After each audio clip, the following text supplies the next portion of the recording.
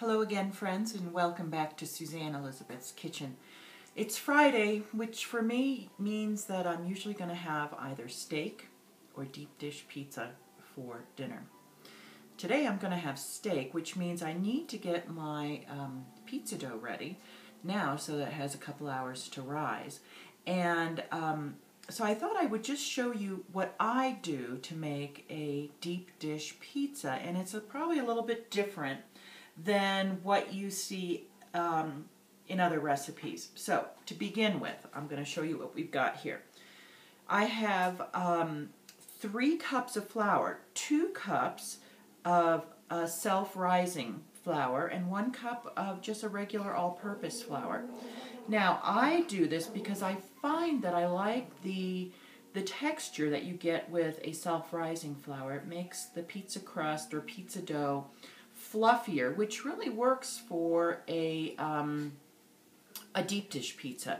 Now, like I said, there's 3 cups total, and if you wanted to, you could make 1 very large. In fact, let me just grab my, to give you an idea of how large the pan that I use for my deep dish pizza is, because you could probably get 2 pizzas out of this. So you can see it's quite large.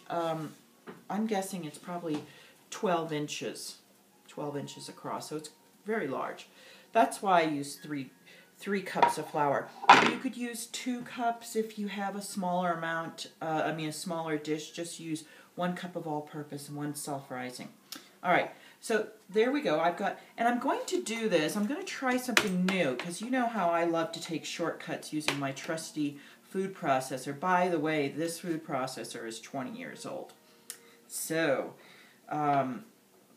you know, it pays to spend a little bit of money on your appliances and on your pots and pans, because, actually I'm going to move this back over here, because they'll last forever, you know, if you take decent care of them. So 3 cups of flour, 2 of all-purpose, and 1 cup of 2 of self-rising, 1 of all-purpose. And the reason I'm looking confused is because I'm looking for my little 1/4 cup measure. And this 1/4 cup measure is I'm going to use to add a 1/4 cup of just yellow cornmeal. The reason for that, there is a method behind my madness, is because I want to add, I love the texture that you get with a cornmeal on the pizza dough. And a lot of times people will just put the dough out onto cornmeal and roll it, and then that incorporates it. And we'll probably do that when we get to rolling this out. But in the interim, I like to incorporate it. Now, just, that's probably 2 tablespoons of butter. And if I can do this without using my teeth like I did last time, 1 tablespoon of olive oil. And the purpose of this is we want to incorporate some fat into our dough because it's going to give it a lovely flavor. Then I'm going to put 1 teaspoon, yep, that's a teaspoon. As you know, I'm notoriously blind, and I'm trying to do this demonstration without my glasses, which is really interesting because, like I said, I'm blind. And a teaspoon of sugar, and then 2 teaspoons of yeast. And I'll show you, here's my, you can buy the packets of yeast, and as you can see, I've got this monstrous bag of yeast that I got at Costco, which I think it makes sense. Of course, it's now all over the counter.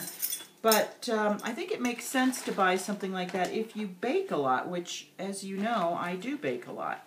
So let's say 2 1/4 teaspoons of dried yeast, which is exactly what you get in one of those packets of Fleischmann's yeast. So I'm just putting the same amount in. So now we're going to put this on, put the top on, and give it just a quick little burst so that we can incorporate the flour, the butter, the yeast, the salt, and the sugar. Okay? Woo! As you can see I have flour flying all over. One thing I should tell you is that because this is an older food processor, the edges here are, probably because it's been in the dishwasher so many times, the edges are not as tight as they should be. And so,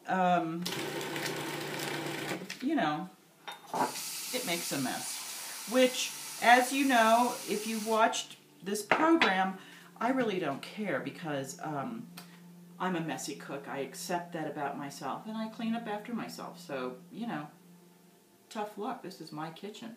Also, as you know, I make aprons, and I have to do my obligatory commercial. Here's my latest apron. This is a very lovely cabbage rose apron. I like to say it's very 80s, but, you know, for those of you who are younger than I am, you'll think this is something completely new. Anyways, cabbage rose on a canvas, available at SuzanneElizabeths.com. That's also where my blog is now, and recipes. All the recipes you'd want to find. Okay, I'm turning this on, and I just want to add water. And, you know, let's say there's a cup in here. I just want to add enough water until it comes together in a ball, which it's doing right now. And that's it. Stop. So, I would say you're going to have between, yeah, that's maybe just a touch more. Between around 2/3 of a cup.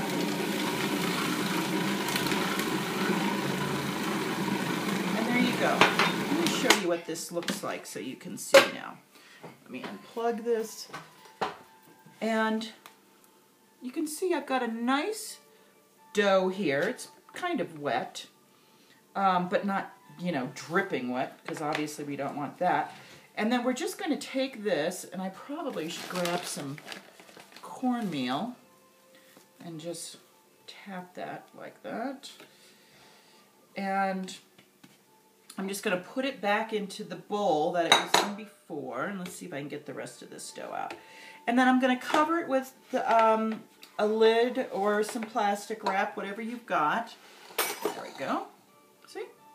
And we're just going to let it rest and rise for 2 hours. And then once it's done that, and you do want to keep your bowl covered. And the reason for that, very simply, is that you don't want your dough to dry out. That's all.